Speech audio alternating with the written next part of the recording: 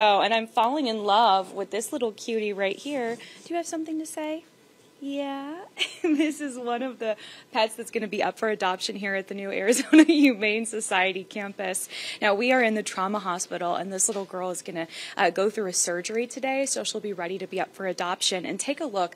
This is really the biggest change for the Humane Society. This room is more than double the space of the campus that was on the Sunny Slope campus. So, again, this is a huge change for them. They're going to be able to help thousands additional animals every single year. So let's give you a deeper look at the trauma hospital here and also this facility. The facility in general is about 40,000 additional square feet of space. There's kids camps, there's going to be training classes, there's a gift shop and also a coffee shop. Some of the proceeds go back to the nonprofit here.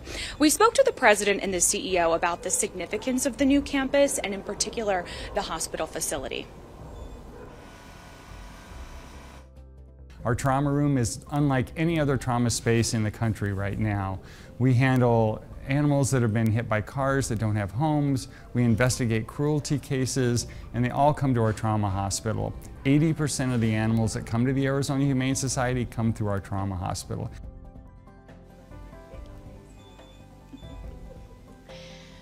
So again, we're back here at the trauma hospital, and it really is huge for the Humane Society here. And we do want to tell you about a special adoption special. Adult dogs to adopt are only going to be $50. That's thanks to a grant from the Bissell Pet Foundation. So again, I'm just making new friends with this little girl here. Hi. She's looking at the camera. She's like, adopt me. She's going to find a home really quickly, I can imagine. So Scott and Tess, just a really special facility, a really cool place. And, you know, you can come, you can take a tour. There's catios. You can come check it out yourself. What do you say about that? Beautiful campus. Oh, and beautiful puppy. All eyes are on this sweet girl. How old is she? What do you know about her? Kelsey, do you know how old she is? 11 months. So she's 11 months old, and this was actually an owner surrender because there were just too many pets in the home. So we're told that there is someone interested in her. You can obviously see why, but so many animals like her are up for adoption here. So come down, check it out. You can meet her and so many other pets as well. All right. Well, I won't let everybody know, but I will let you know.